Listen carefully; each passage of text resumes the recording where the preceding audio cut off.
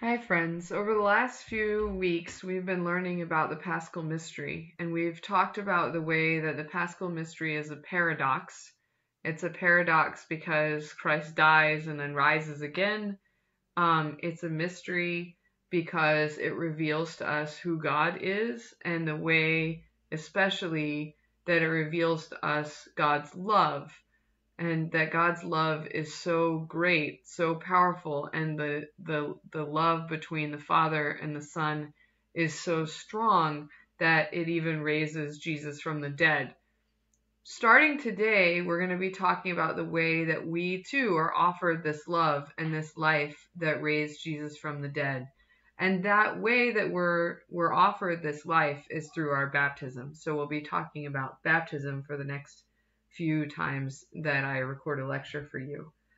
So the first thing I want to do about baptism is I want to actually tell you a couple of stories. And I know I had promised to tell you about my baptism, and I also want to tell you about Hilda's baptism. So, sorry while I get the prelude to the right place.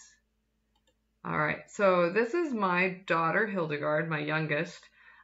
This is the day of her baptism, and as you can see, if I zoom in, she's really fascinated, and if you look at the light that's reflecting in her eyes, you will see that she is really fascinated in this picture, even as a tiny baby, because she's looking at this beautiful stained glass window that's at the back of the church where she was baptized, St. John's Abbey in Collegeville, Minnesota.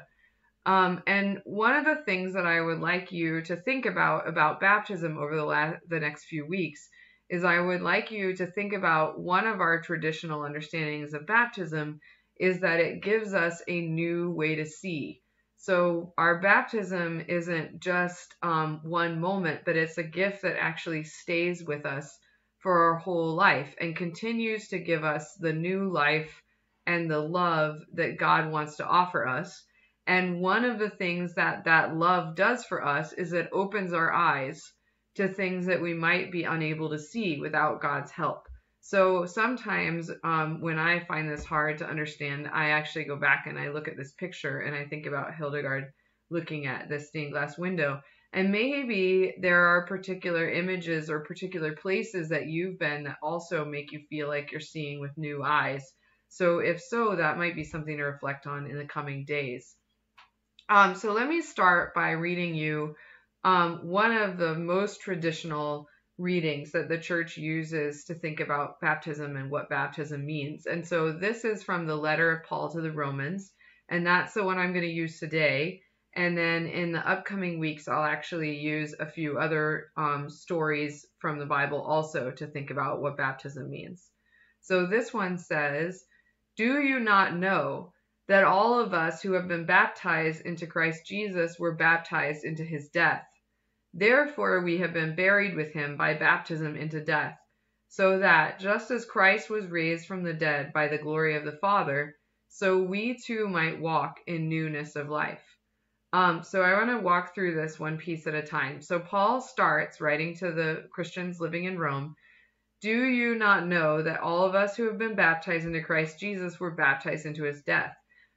So what Paul is talking about to the Romans is he's talking about a great gift that the Romans have been given in baptism. And actually, it might not seem to you at first that being baptized into death is a really great gift. So this too, with baptism, is a kind of a paradox where participating in Christ's death might seem at the first glance like something that we don't want. But Paul goes on to say, "Therefore we have been buried with him by baptism into death, so that just as Christ was raised from the dead by the glory of the Father, so we too might walk in newness of life." So what Paul goes on to say is that when we are participating in Christ's death, we also participate in what Paul says his newness of life, the new life that Christ has to offer. So I just want to remind you for just a moment that newness of life is something that we talked about a few weeks ago when we were learning about the Trinity and the revelation of the Trinity on when Jesus died on the cross. So that newness of life is this spirit that the Father is breathing onto the Son in this image that I showed you in the last lecture.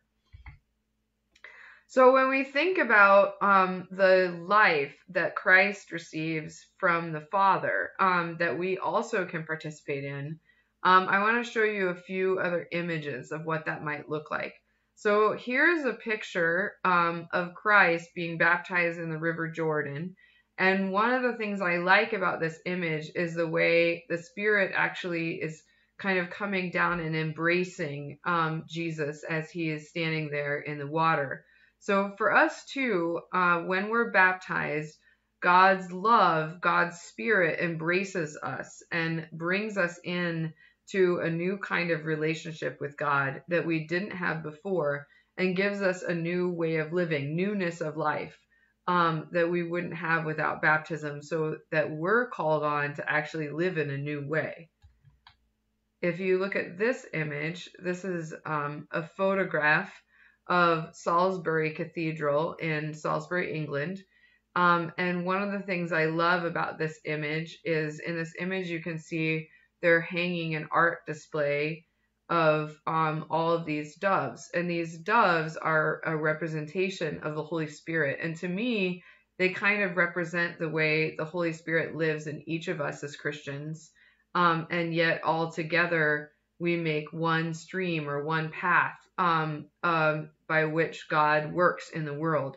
So if you look into the font that you see at the bottom here, you can see this is a really interesting and unique baptismal font. And you can see the way the doves that represent the Holy Spirit in our lives are reflected here in the baptismal font. So this is another image that might remind us of the way that the Spirit's active in our lives. One of the things that's interesting about the way the Holy Spirit acts in our lives is a lot of times when the Spirit is acting in us and we're trying to do God's work in the world, we're not really aware whether it's us that's making a good decision or whether God is leading us and guiding us and helping us make a decision.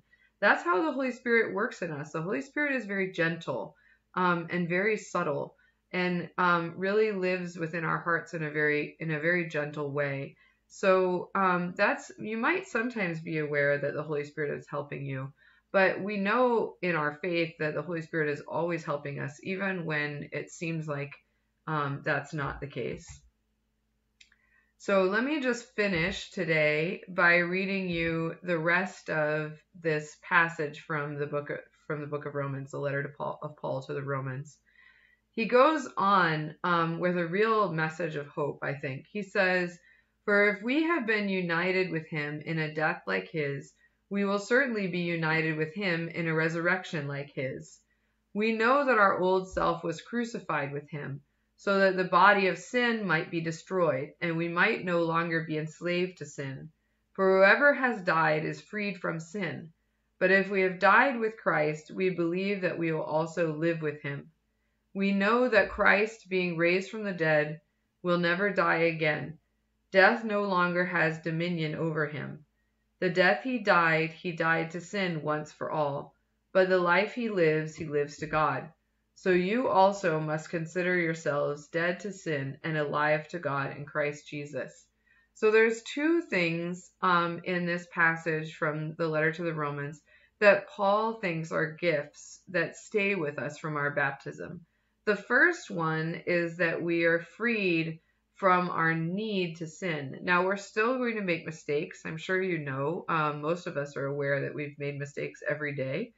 But you don't have to live in sin. We have the opportunity with the help of the Holy Spirit to refuse sin and to separate ourselves from sin. So that's one of the enemies that we're given freedom from in baptism. And the other one is death. So that doesn't mean we won't die, but it means that we have the eternal life that comes only from the Father. And so even though we will die, we always carry with us that eternal life of living in God's love. So today, as you know, is the Feast of All Saints Day. And one of the things that I want you to remember, we tend to think about the saints as if they're saints because they had a lot of willpower and they did a lot of good things. But all of the saints have done their good things through the power of the baptism, by which God gave them God's own life so that they could overcome both sin and death. And that gift, that baptism and the Holy Spirit that it gives us, is actually a gift that you have also received, that each of us have been given that gift. And so for all of us, the saints are not only a model, but they reveal to us who we are.